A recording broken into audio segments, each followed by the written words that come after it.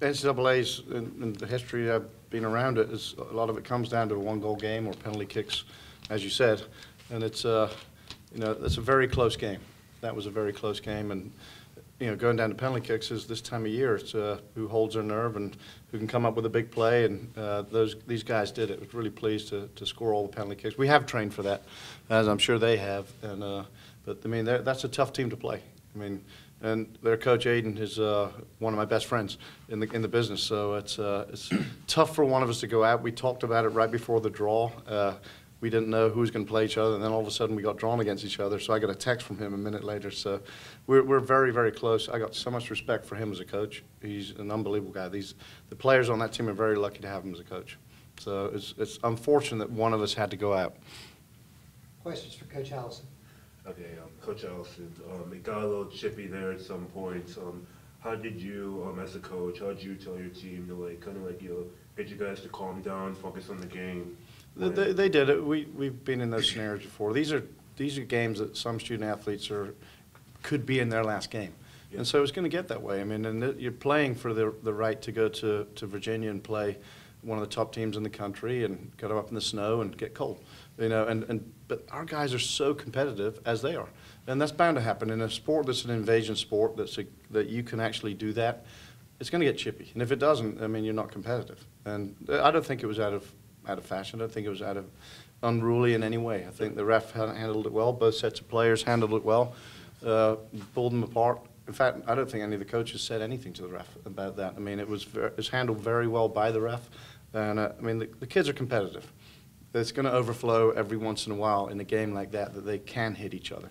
But I thought for a game like that was a full game, 2 overtimes and penalty kicks, I mean, we've been in worse, as far as chippy games. But I mean, I thought every student athlete handled himself very, very well.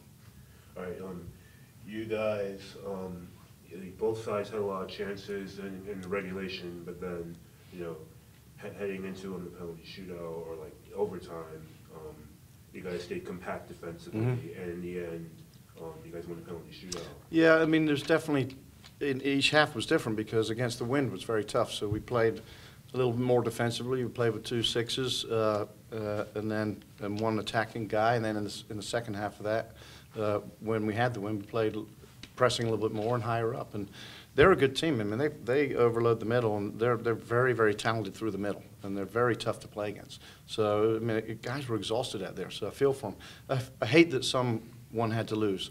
Out of our kind of schools that we have, it's great to be in the NCAA's, and both sets of players represented their teams and their schools very, very well tonight. Mm-hmm. Did you feel like you guys had something to prove tonight, being a conference tournament champion, being forced to go on the road, having 13 wins? We're used to it. We've done it before. I've been there 24 years with this team, and we always get sent on the road, and it's okay. We actually like being on the road. We get some per diem every once in a while and all that stuff, and they eat food away from the dining hall, and and I love being with these kids. The adventure is great, and we're still going on, which is nice, and I'm very fortunate to coach incredible student athletes at Furman. I'm very, very pleased and proud of these kids. But the NCAA's are tough. It's a 90-minute season, well, sometimes 110 minutes, as you saw tonight. But you're in there with a chance to win, so why not? Coach Jeremy Sullivan from UNCW Athletics. What do you know about Virginia? And nothing. Nothing. Honestly, we told the guys, and I told my coaching staff, let's focus on one game. I've just got to find out how far away it is now and what time we leave tomorrow and all that stuff, because we didn't know where we were going to be, if we were going home or here or going there. So now we start again, and we got to get ready for 2-3 more days to play again, and that's not easy, as they've had a bye. But the way our guys have really conducted themselves and rose to a challenge over the last 4 or 5 games in elimination tournament games, really proud of these kids.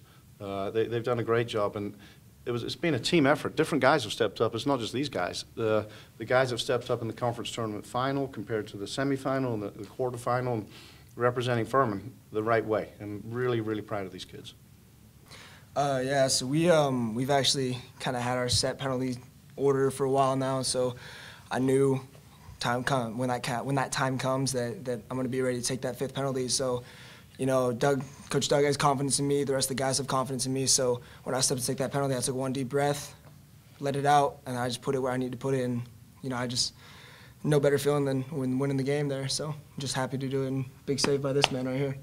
Yeah, okay, so to you, Ben, you had the one save from Wilhelm Nilsson's penalty. How did you feel, you know, after making that save? Did you feel that you guys were going to go on to win the game, that this was like your time to shine, basically? Well, I certainly felt good after making the save, but you know, I just felt that I'd given the team a chance. So you know, that's all they asked from me. So, you know, when he stepped up, I just read his body language and I tried to read him the whole way and pushed as far as I could to my right, made the save, and felt really good after that. And I knew that with that we'd have a better chance of going on. And you know, fortunately, we did. Been two of the most offensive teams in the country, and it comes down to a defensive game. I'm Alex Riley for the Star News, by the way. It's a local paper. Just, I mean, what does it say that at this time of year it comes down to who can make those plays at the critical time like this? Well, yeah, like I said, it's just what the team asked of me. So, you know, we've been training for so long, and we train certain scenarios like that, PKs all the time, and breakaways. Like I had one save tonight, and it was basically a breakaway. So we train those scenarios over and over. And so when it comes down to these times, you know, that's when you hope that your training has paid off, and tonight it has. So.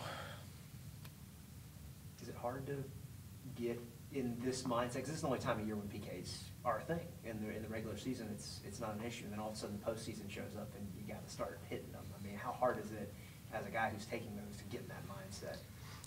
You know, I mean, kind of like Ben said, I'll just reiterate, it's knowing what you got to do in the moment. So you just got to have the confidence in yourself. You got to, you know the guys have confidence in you. So if you have confidence in yourself and you know exactly where you're going to put it, and you know that you're gonna score yours, you know, and that other people are going to give you a chance to make that big play to win the game. It's just all confidence all the way around, and just preparation and preparation and preparation. We do it every day, so you know we can do it in the big games.